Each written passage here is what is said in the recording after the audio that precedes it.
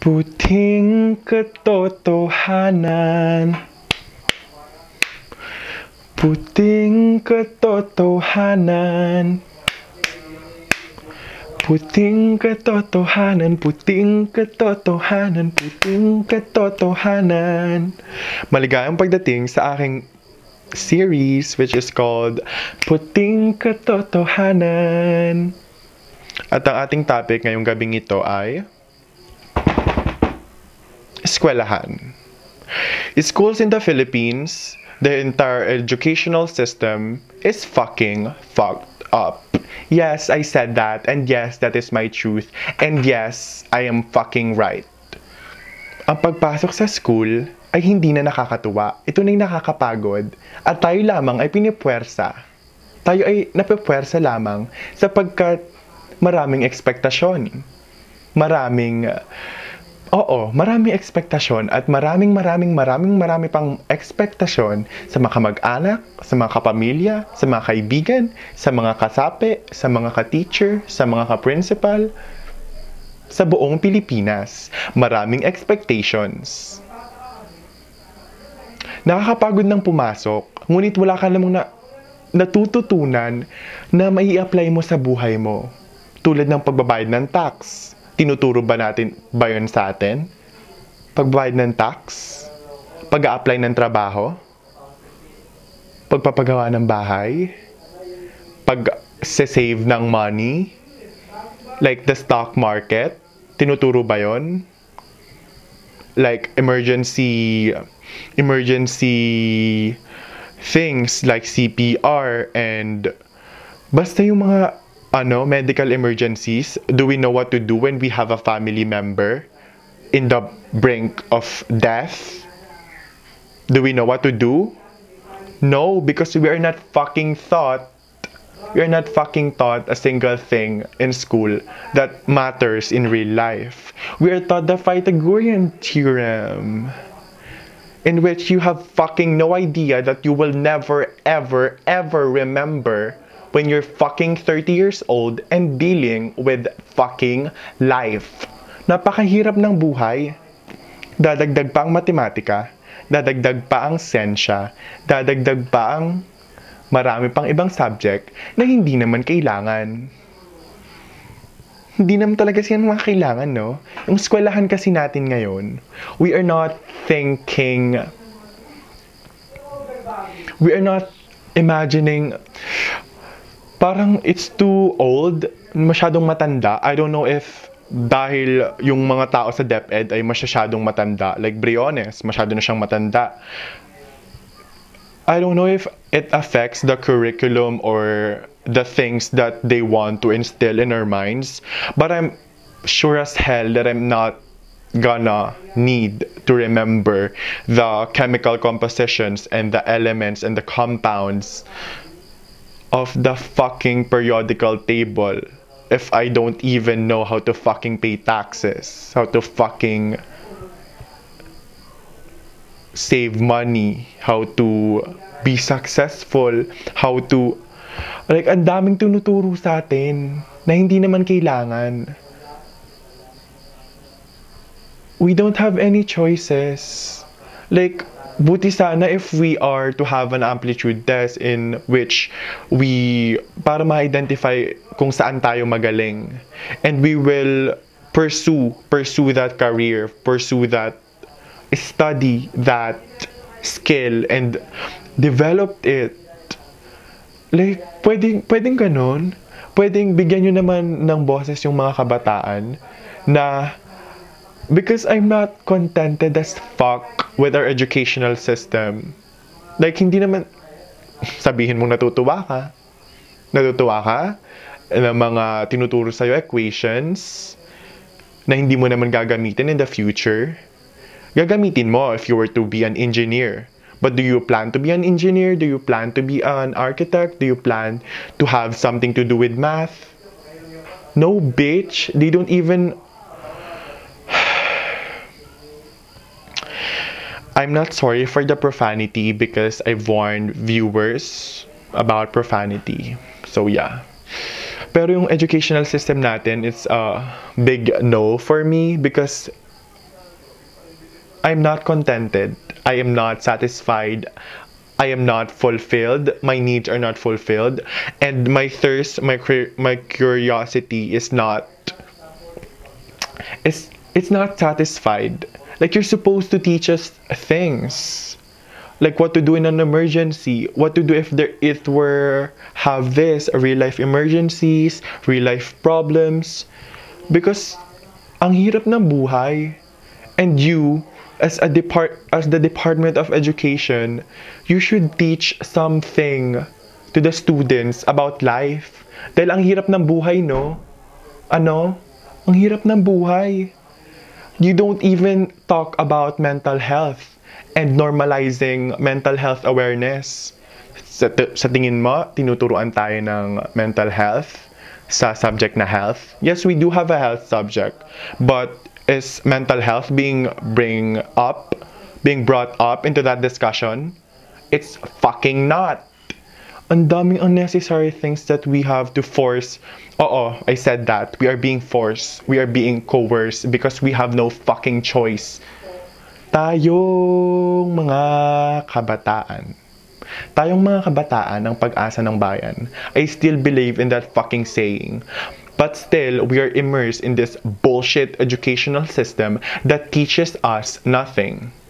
The only thing that I find necessary is awareness when it comes to climate change and global warming, and I have to AP. Haraling panlipunan lang po ako na-entertain, na-engage. Opo, no? Because dapat po i-prioritize natin na yung awareness ng mga kabataan these days to engage in social discussions, in social problems. Dahil kailangan po nating aralin ang lipunan. Dahil ang lipunan po natin, marami pong mali sa ating lipunan. Imbis po na ninonormalize natin na maging hobby ng mga kabataan ang mag-discuss about the news, about the like parang being updated to bring awareness instead of, alam mo, kaya ganyan, kaya patok na patok yung mga mobile games because that is where students like me, like us, release our stress that we get from what? From where? From fucking school. Schools are not fun anymore. Like, I'm not alone. I'm sure I'm not alone. But hindi na nakaka-excite pumasok. Like dati, I was laging energized. Oh my God, I'm going to learn something new today. I'm going to learn something new that I'll probably apply in my life. But bitch, can a Pythagorean theorem fucking solve the mystery of how I gonna pay my taxes? How am I gonna pay my debts? How am I gonna save money? Kaya yung mga ibang tao, say it or sorry, not sorry po sa mga matatamaan. Yung ibang tao, parang after graduating college, napupunta na lang sila sa there's nothing wrong with the call center agencies because they have no fucking choices. They have option yun para sa kanila. So they are mismatched. There's an educational mismatch. You finished a fucking tourism course, you fucking finished that for 4 years, but walang job opportunities, walang ganito, walang ganyan, you don't know how to deal with fucking life. So parang dun ka na lang, hindi ko inilalang lang ha, pero parang kalang lang nga siya. Alam mo yon, like, syempre, you fucking studied, you fucking paid your tuitions, you fucking prepared yourself for that job. But still, since the educational system failed us as youth, as Filipinos, we know nothing of the sort. Like, people are underemployed, people are unemployed, those people who are employed, parang hindi yun yung profession talaga na gusto nila. Because our goal in school is to learn new stuff. Not just new stuff, but stuff that matters in our lives. Hi DepEd, baka naman pong pwede nyo kaming turuan ng mas better po. Mas better po sana yung ilagay nyo sa curriculum nyo. For we are not, I want to, for instance, I want to be a fucking chef. Like, I'm really sure about my passion, which is cooking. For example, I'm really sure about my passion, which is cooking. And you're going to make me go through school to teach me Pythagorean theorem. I mean, I know that Pythagorean theorem is easy. I know it's easy, but like, it's one of the most famous equations. So, you're going to teach me Pythagorean theorem in which I have no use of. Parang try nating i-sort out yung passion ng kabataan and let them let's nurture and develop those skills and abilities that we can excel on. Parang ituro nyo naman yung gusto naming matutunan, yung kailangan naming matutunan. Like, bago kayo magpasok sa curriculum, kailangan ba to ng kabataan, ng isang bata? Kailangan ba itong matutunan? Kailangan ba itong maano? Magagamit ba to in the future? Hindi ba nagsasayang ng tuition yung mga magulang nito? So, kapag tinuro natin ito sa kanila? Try to think about that, DepEd. You're fucking stupid. Yes, I said what I said. You're fucking stupid, DepEd. Sorry, not sorry about the profanity. But our educational system sucks. And I've discussed it with friends that it really does suck. But yeah, I'm putting out to the public that we shouldn't. Ako kasi, I don't care, I don't give a fuck mentality these days. But when it comes to my education, when I'm not fucking satisfied, I will never ever ever settle for less because I deserve the fucking very best. But the school that we have now just serves as a fucking option. Because wala na tayong ibang option. Hindi nga choices ang school natin ngayon eh. That's our only option to be taught this. Hindi naman talaga sila kailangan. Like, try mong i-remember kung may naalala ka nung grade 6, nung grade 5, nung grade 4, nung grade 7, that you can apply in your life right now. Do you know how to save money? Do you know the value of money? Do you know how to do this, how to do that? Do you even know how to cook? Do you even know how to swim? Do you even know how to do... Paano ka bang maglaba? Paano ka bang magluto? It may be a parent's job, but not all people have parents. Plus, the youth spends their time mostly like on school. Pero wala silang natututunan na valuable, na worthwhile. That is all for today's episode. In conclusion, the educational system here in the Philippines is fucking kadiri. I am not degrading or saying that teachers who have who chose the profession which is teaching is bad at teaching, that they chose the wrong track. But no, they didn't. They're on the right track, which is to teach the youth. But parang mas maganda siguro if we're going to teach the youth valuable things. Things that will matter in the future. Things that our parents doesn't need to teach us. We don't even have sex ed. I have a lot of fucking questions. But no, we don't have sex ed. We don't have sex education. We don't talk about this and that and this and those. So yun lang. In conclusion, the educational system and the education we have now, yes, I'm talking about online/modular fucking class, which is the fucking worst of class ever, is unacceptable. And as a student, I'm fucking unsatisfied. I know you are too. You are just too anxious to really say it out loud, or you are parang wala na kasi tayong choice. Wala na tayong choice. So we have to graduate this. We have to moving up.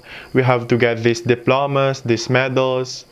that they have no fucking value these days. I mean, dati I was such a happy kid when I received gold medals. But right now, I'm fucking drained and we don't even talk about mental health awareness and mental health illnesses that is not even fucking taught in our school.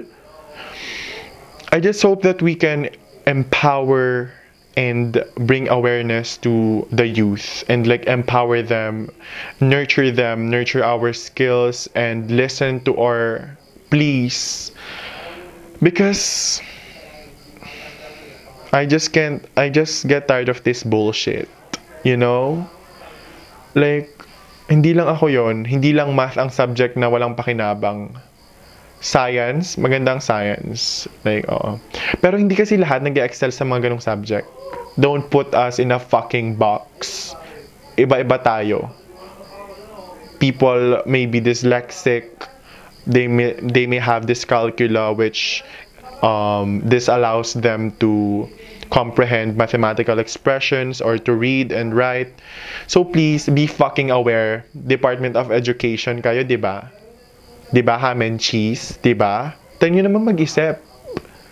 Like think more. What's that fucking word? Basta think more better. Think more innovatively, think more realistically. Yon, maging realistic naman kayo. Yun lang talaga yung aking beg. Be fucking realistic with what you are teaching us. Because please make sure that we will be needing the things that you'll be teaching us, okay?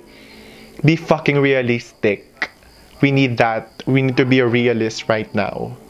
Okay? That is all for today's episode. I'm Queen Baby Love. Treat me like a queen, pamper me like a baby, and love me like there's no other. Love. Goodbye. Hi, Dep Ed. Fuck you ka. Wala kang kwenta. Okay? Goodbye. I mean, I love all the teachers and the educators. So, no hate. But, Dep Ed, you suck. Okay? You suck. Goodbye.